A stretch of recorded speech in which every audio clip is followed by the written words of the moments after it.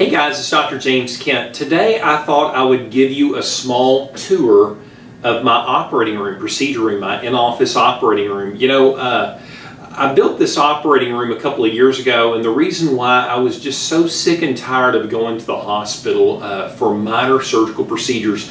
And in this practice, I really try to focus on minimally invasive surgery, and I really try to focus on getting patients in the door and out without them getting a huge hospital or ambulatory surgery center bill. And you know, I really believe that most podiatry surgeries can be done easily in the office. I think it's cleaner. I think it's more sterile. You know, for me, I really don't mess with a lot of MRSA. I really don't do things, seeing patients that have Ebola or leprosy or chronic conditions or very serious conditions. But I really look at my approach to doing foot surgeries a lot like dentists do. I really believe that if the podiatrist would take more of a in-office approach, I really think that we would help our patients a lot more, and I think we would decrease the cost for not only the patient but for the doctor as well. But I've actually had patients that have come all the way from South Texas to come here. I'm actually going to have a patient come from Colorado.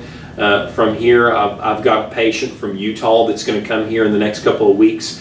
And I think the reason why is because we can do things here at a fraction of the cost of what a hospital or surgery center would be. So you're going to see a lot more podiatrists in the future do this. And I think a lot of podiatrists in the past, they wanted to come to the hospitals because they thought it was more prestigious. And if you know anything about the field of podiatry, podiatrists in the 50s, 60s, and 70s, and even early 80s did a lot of their surgeries in the office. And the reason why is because they simply couldn't get surgical privileges. And if you look at a person like me that has a 3-year surgical residency, there's no problem with me getting a position inside the hospital. That's not the issue.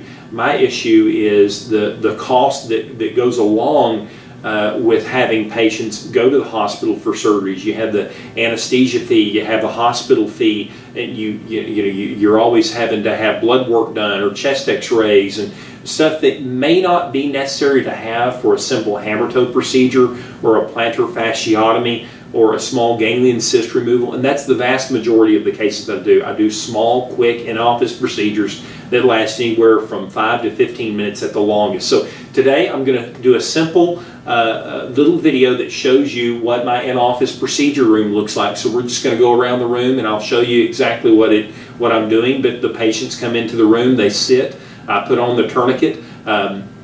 About 30 minutes to an hour preoperatively, I'll give them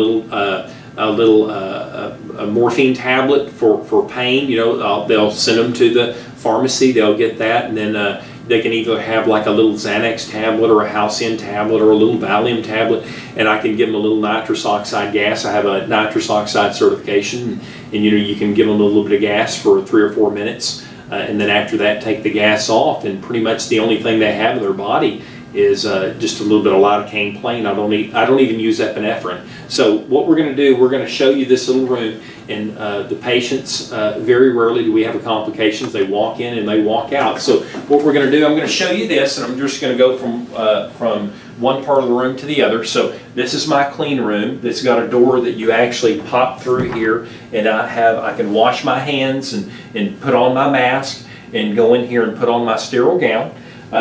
Well, we've got a little table that we can use our cryo gun there, or we can use our, we've got Stryker TPS units here. We've got OSADA drills. This is my cabinet that has Mayo stand covers. It has drapes. It has gloves. It has DuraPrep. It's got tourniquets. Pretty much everything you would want in a minor procedure room. But you pretty much all these things are pre-sterilized. We actually have 2 autoclaves here, so we have that.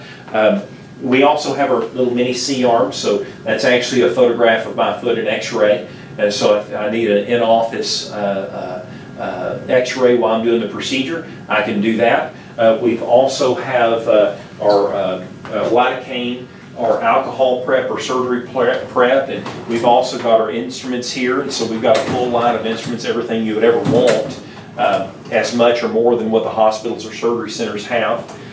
We've got a little nitrous oxide machine here so I can gas people up for about 2 or 3 minutes. Very, very safe. Every dentist in America has it. Little heart monitor here. This is my little chair, and if you look at this chair, we can actually raise you up and put you in any position you want. So we have a small barrier that you can put up, and the patient doesn't even have to watch their surgical procedure. So think of it as like a small dental surgery. And what I do, I put up a small little a barrier so the patient can't watch. And I go in there, simple as can be, and they can actually watch TV. So we actually have a TV up here that the patient can actually, I can turn the chair, they can actually watch TV and have their procedure done. And so that's pretty simple. And then right here, we've got tourniquets, a double bladder tourniquet. We can put on a small tourniquet to the left foot or the right foot. We have a small little cautery hypericator here, which I very rarely use with a little tourniquet, and I do minimally invasive surgery, so very rarely do I need that.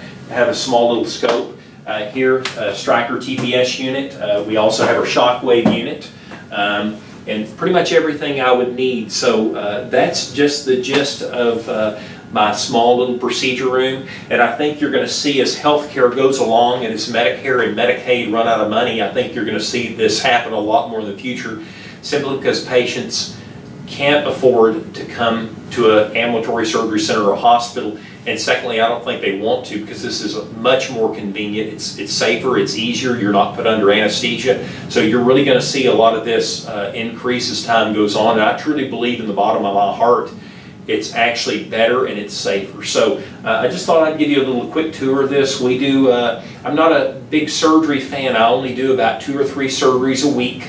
I do them on Wednesday mornings, and for me, I really try to get patients out of here without doing a surgery, but if they do need a small procedure, it can easily be done here at East Texas Foot and Ankle Centers. Thanks guys for watching. Have a good day. Bye-bye.